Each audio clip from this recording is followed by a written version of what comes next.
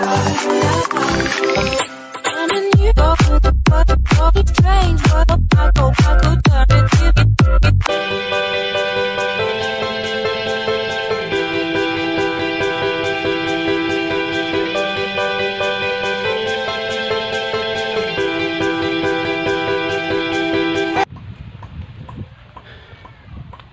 day everyone. So I'm Arnel A. Sikuya, former FEU track and field player.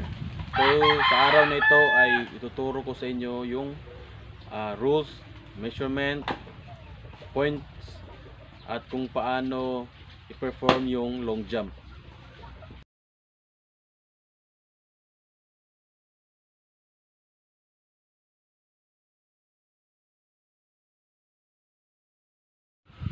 So ngayon ituturo ko sa inyo kung ano yung mga measures sa long jump, kung ano yung mga measurement, at ituturo ko din sa inyo kung paano yung scoring at yung mga fouls. So una, ituturo ko muna sa inyo kung ano yung mga measurement, no? So dito sa runway, no, meron siyang 40 meters, no, 40 meters ang length and 1.22 meters ang width, kung gaano siya ka lapad. And then dito naman sa landing area, yung haba niya is nasa 8 meters to 9 meters. So yung lapad naman niya is nasa 2.75 meters. Dito naman sa take-off board, no, itong kulay na ito yung clay, no. May iba't ibang kulay yan, no. Merong red, blue at iba pa, no. So itong puti na ito yung board, no, na diyan tatapak yung paa para mag take off. So yung lapad ng ng board, no, nasa 20 cm lang. Tsaka ang kabuhuan board at saka yung sa clay nasa 30 cm. So sa fouls, kapag ang atleta ay magpas sa 1 minute, hindi na siya pwedeng tumalon. And then kapag ang jumper ay tumalon tapos lumagpas yung paa niya dito sa may take off board or naapakan niya yung clay, matatawag yun as a foul. And then kapag ang atleta ay tumalon tapos sa labas na naglanding, foul din yun. Sa scoring naman, ito ay pahabaan ng talon. So sa pag-measure ng talon is by meters. So kapag mayroong 10 players o higit pa sa 10 players, ang bawat isa sa kanila is mayroong tatlong trial.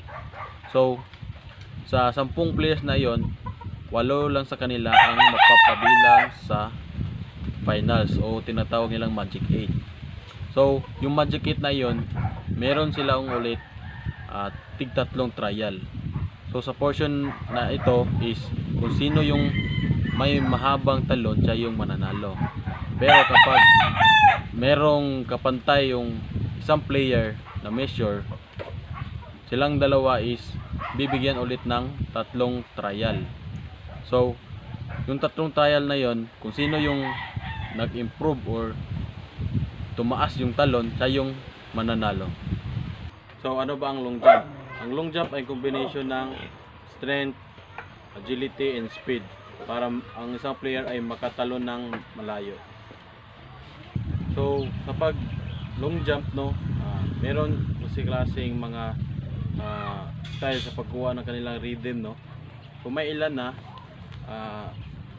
gumaganon ganyan, kaya gumaganon depende, no, depende sa players kung ano yung makakabuti sa kanila o kung paano nila kukunin yung rhythm nila. Dito sa picture na ito, makikita natin na yung left side ng player ay naka-forward, yung right side naman niya is naka-backward. So ito yung mga ginagawa ng mga players or ng mga jumpers upang magkaroon sila ng rhythm o kaya mag-focus sa gagawing speed at talon. Dito naman sa pangalawang picture, makikita natin dito na mag-a-attempt na siya mag-speed. And dito naman sa pangatlong picture, makikita natin dito na nag-speed na siya, no? Nag-speed. And dito naman sa pang-apat na picture, makikita naman natin dito yung kanyang stride, kung gaano siya kahaba. At kailangan dito yung paa niya is naka-high knee upang yung stride niya is mas mahaba, mas mabilis. So kapag ang player ay nag-take off na doon sa take off board, ito naman yung kanyang posisyon doon sa ere. So yung picture na yan yung nakahang siya sa ibabaw. Dito naman sa panglimang picture, makikita natin na yung paa niya is naka-extend forward at yung body niya is naka-forward din. Tapos yung kamay niya is nasa ibaba. So ang purpose nito is para ma-aim niya yung distance na gusto niyang abutin. Dito sa picture na ito, makikita natin yung landing ng mga players, no? So bakit ganyan yung landing nila? Ang purpose niyan is para yung likod nila o ulo nila hindi tatama doon sa pinakamalapit na distance. Kasi kapag ang ulo mo is tumama dun sa pinakamalapit na distance, yun yung pagbabasihan o yun yung i-measure sa jumps mo. Kaya ganyan yung kanilang land upang ma-prevent yung pag-apak ng kamay o ng katawan doon sa mas malapit na measure. So ngayon ipapakita ko sa inyo yung long jump, kung paano siya gawin. Up next, the competitor from the Philippines. This is the defending champion, Aris Toledo. He won the 100 meters earlier, quite convincingly. Let's see if he could beat the 584, which was the first jump earlier by the Indonesian Fauma Defril Jumra. Crowd getting behind him right now.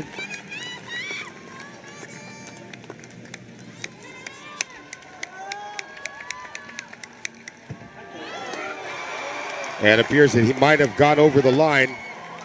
It is a red flag, but that would have been something that would have put him on the long jump team as well if that were a legal jump. It's about an inch off. You can see that almost half a foot in. So a no jump for Aris Toledo of the Philippines. And now we have Janry Ubas of the Philippines. His first attempt here in the long jump.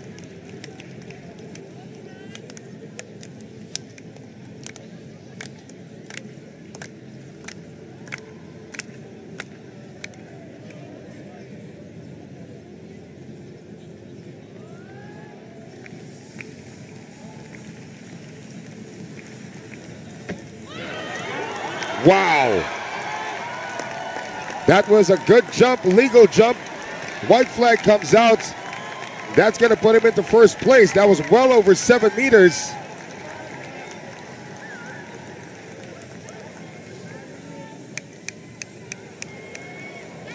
Again, a legal jump. And how about the elevation? Almost at the 7.5 meter mark for the entry from the Philippines. And he will take the lead with a 7:39 to get more points to support that, keep him in the lead.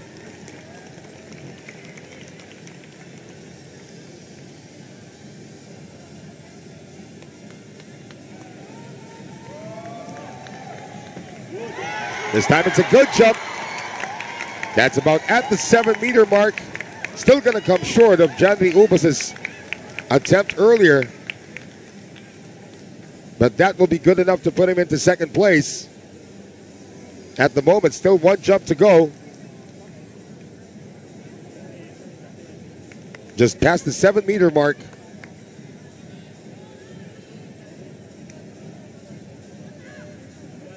So the defending champion, currently ranked number 1 here in the long jump. Second attempt now for Jandry Ubas of the Philippines, asking for some crowd support.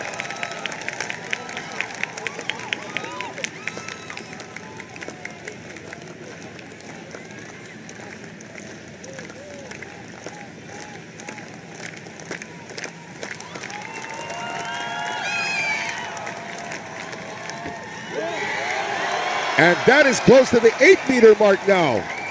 Good jump again for Jandry Ubas of the Philippines. Didn't think that it could be possible for him to improve on the 7:39, but he's closer to 8 meters right now. Get a good jump. An incredible lift. Flying towards the 8-meter mark. Just coming up short, but that will improve his stranglehold on first place here in the long jump. Currently in second place, looking for a big one here, so he may have a chance to overtake Jandry Ubas and retain the top spot so far in the triathlon.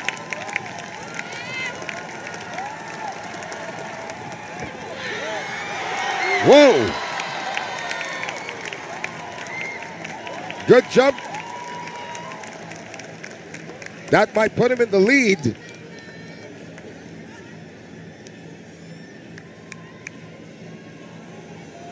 No doubt about it being a good jump. But then the lift and the finish.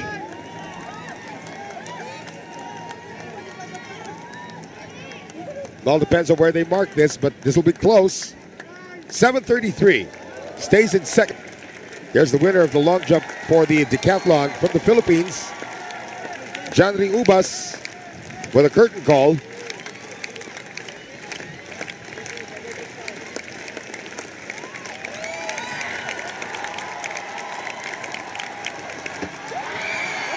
And almost at the 8-meter mark again.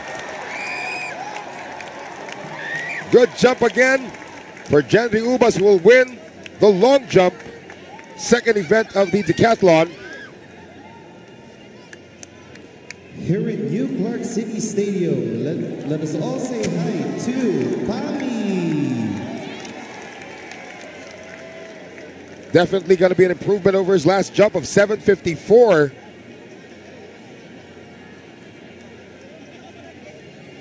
It's just short of it actually, 7:53. It is confirmation. Ubas winning for the Philippines. 1-2 finish in the long jump. And we now update the points that was amassed from that event.